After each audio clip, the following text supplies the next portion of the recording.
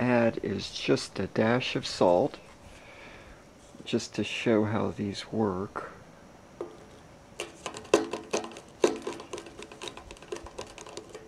So I've stirred it a little.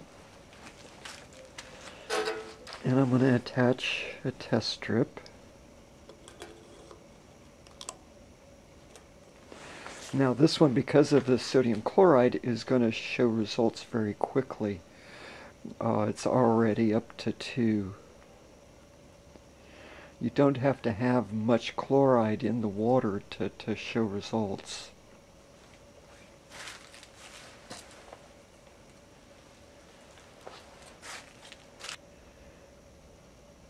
If you look closely, you can see that the water is up to 7. The reaction is behind it.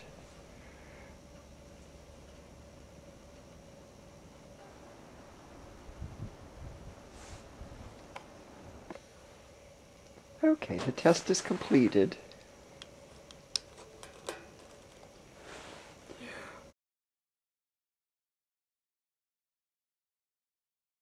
This is our chloride test setup. Paper towels, wood shims, Sharpie for marking on the shims, and the Quantab test strips.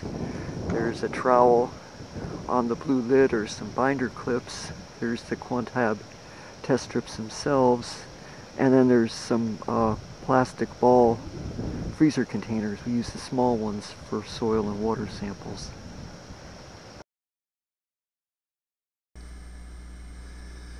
What we're doing here is collecting a water sample from a stream below a well with a surface casing problem.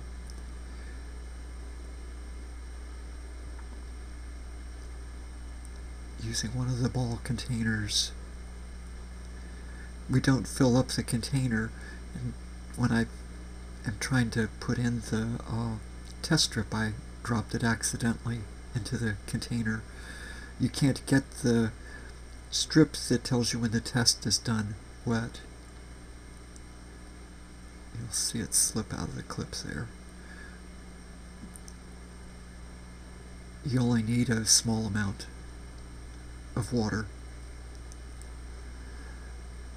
The test is complete after a couple minutes, and there was just a trace of chloride. The other thing we were looking for in the stream was seeing if there were bubbles. At this site there were 2 large water puddles in a low area in about the location of where we thought the pit might have been. There were a large number of deer tracks. So what I'm doing is marking with a Sharpie on the shims the last digits of the well API number and a test number W1, W2. And then I'll attach the test strips to the shims with binder clips.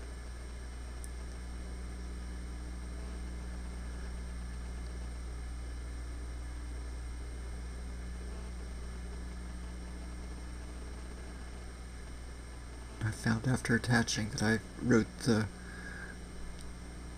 numbers on the wrong end of the shim, so I had to rewrite it.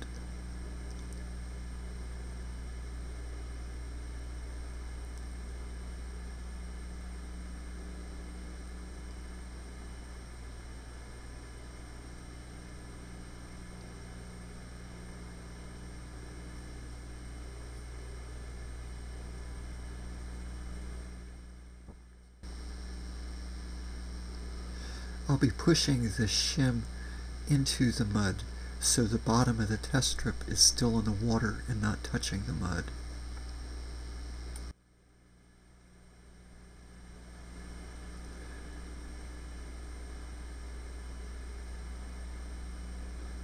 When the test is done, just pull the shim.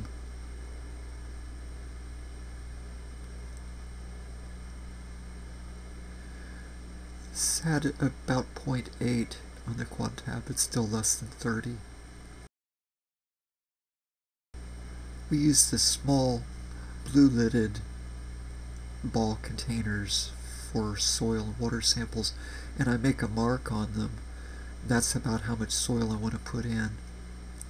This spot is on a well where there was some exposed pit liner. The operators come back in and cut the pit liner so it's no longer visible. I'm taking a sample at that spot. It's very hard clay.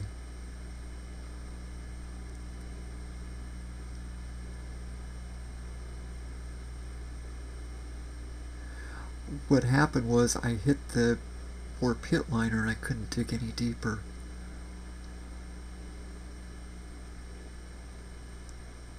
We try not to pierce pit liner, because if there is pit waste we don't want to breach the pit liner.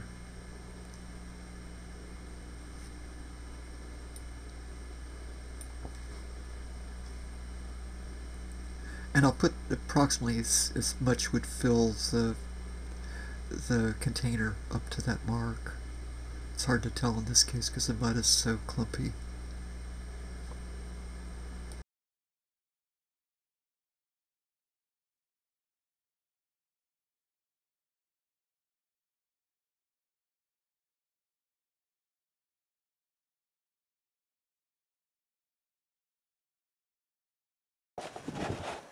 Okay. So we have a single soil sample here. If there had been multiple samples, we would have written a soil test letter and number on a piece of masking tape. It would transfer it from this lid to this lid.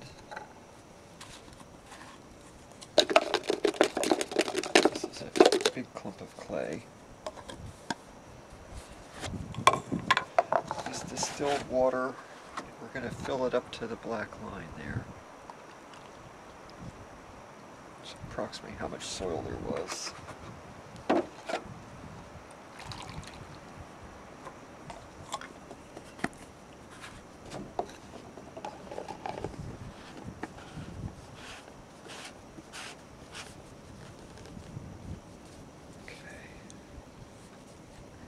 This is the larger size ball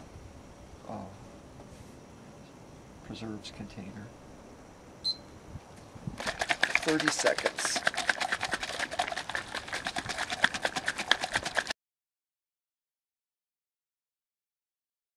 Soil sample has settled so that there's a water layer and a soil layer. We're going to be testing just the water. Hatch one of the test strips so just the end is in the water.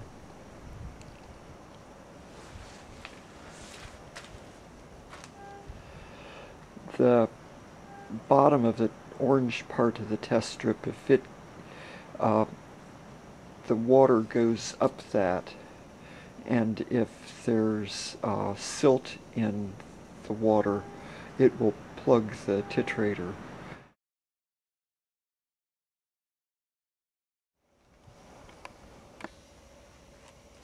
Okay, the test is complete. It's possible here to see that the strip is turned completely dark.